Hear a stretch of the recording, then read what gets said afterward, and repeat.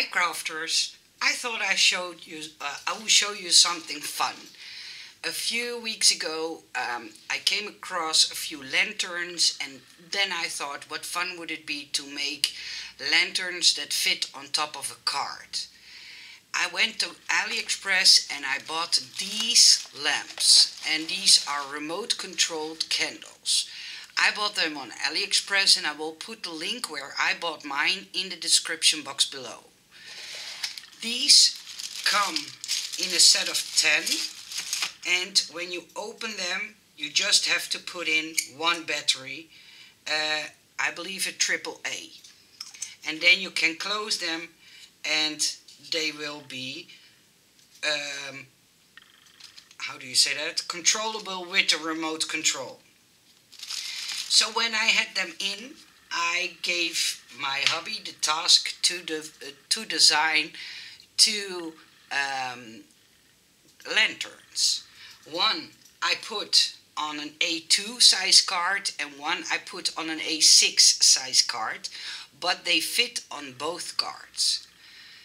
Card sizes. This is the A2 size card based, so the base is A2, 4¼ by 5½, and I put the lantern together. I decorated with a few dies that I designed over the years myself, and yes, this is how it turned out. So this is from the side, from the front, and now I see my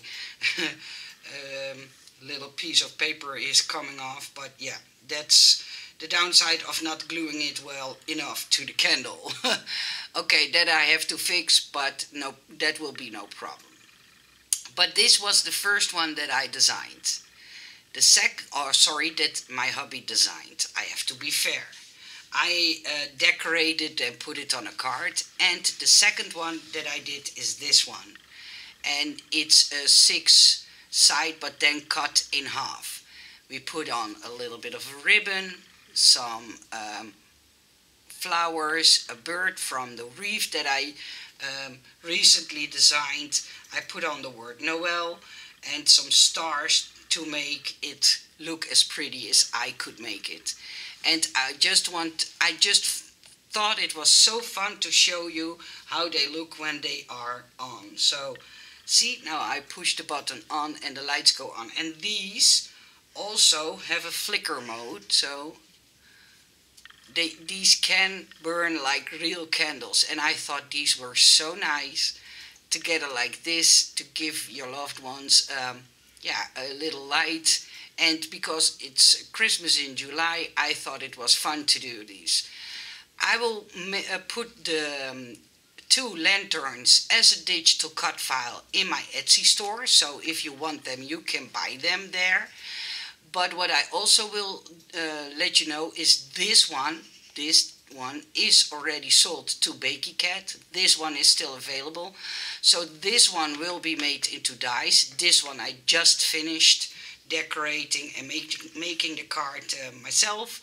So yeah, this one is not sold yet, but maybe if the sellers read your guys' comments, and if you like them, of course, they will buy it and sell it as a die set.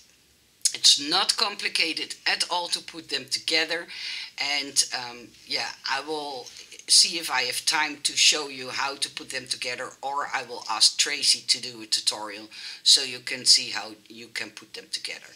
You can, with the remote control, you can slow the flickering down or up if you want to have them flicker faster or slower, and you can turn them off, of course.